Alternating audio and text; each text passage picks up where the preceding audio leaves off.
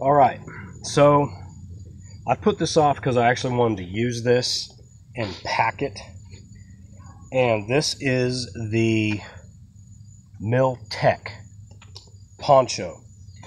And this is not a GI poncho, but it's basically the next best thing. I'm not the only one who's going to have a video on this. There's some already out there. That's how I found out about them. There were actual guys who were in the military who said that this is the closest thing to the ponchos that they actually used when they were in the military. Because GI ponchos are getting hard to come by now. This is made out of ripstop nylon. And if you look inside here, this glossy material is a rubberized coating. It's on the inside. And when you actually open the package, that rubber smell hits you. So it's the real deal. This is a full-sized poncho.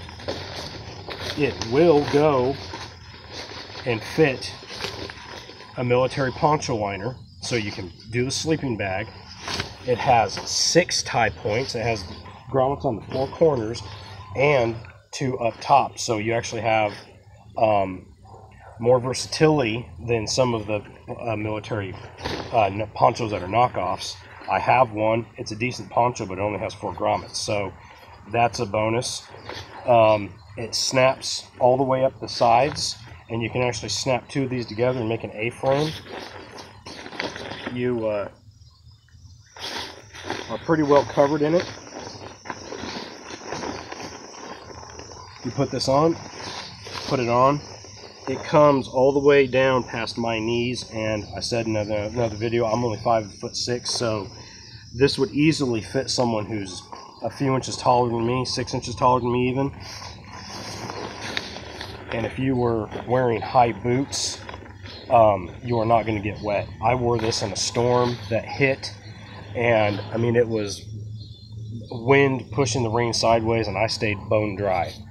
It comes with, and actually in this little stuff bag made out of the same rubberized material, but I'm not going to pretend that I can fold this thing up and stuff it back in here. So I just use it as a stuff sack for another kit. But what I really liked about this, it's made by an outfit in Ireland, I guess, is on Amazon it was 22 bucks.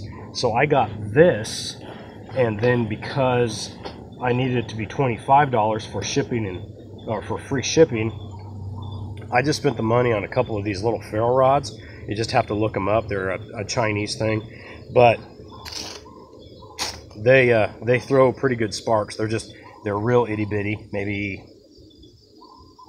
1/8, something like that. But you know, just nice to have a couple extra little ferro rods, and that put me to, like, say 26 bucks. I got free shipping. These took forever to show up too, because like I said, they're from China. But I got this in like 4 days, and it was perfect timing because it was about 2 days later. We got hit by that storm. I threw this on because I had my stuff in the house. I threw this on, got my dogs, brought them in, and I was bone dry.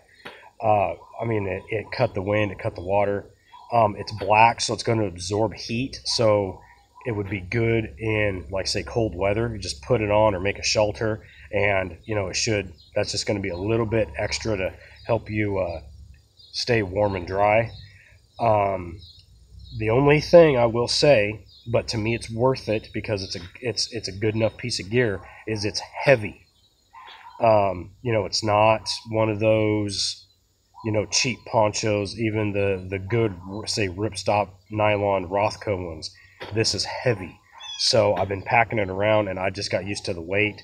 But to me, to have a really good bomb-proof shelter item that is as multi-use as this, and that you can just grab and put on like I just did, I just grab it right off the top of my butt pack, or if it was in my backpack, I just have it on the side pocket. You know, you're good to go. So I'd highly recommend them. They're not that expensive, 22 bucks. You can't beat that for, you know, something that's you know, going to take care of you like this. So anyways, that's just my review on the Mel-Tech poncho. Look it up on eBay, look it up on other reviews. I might do some shelter setups with this later on, but right now it's just riding as my cover element in my 10Cs kit. I am going to replace these because these are just kind of, I don't know, I'll just replace them with paracord. They're good enough for now, but I'm going to put some paracord tie-outs on this so I can lash it up real easy, you know, like a plow point configuration, and I'm very happy with it. So, you know, I give that 5 stars as a, you know, survival poncho.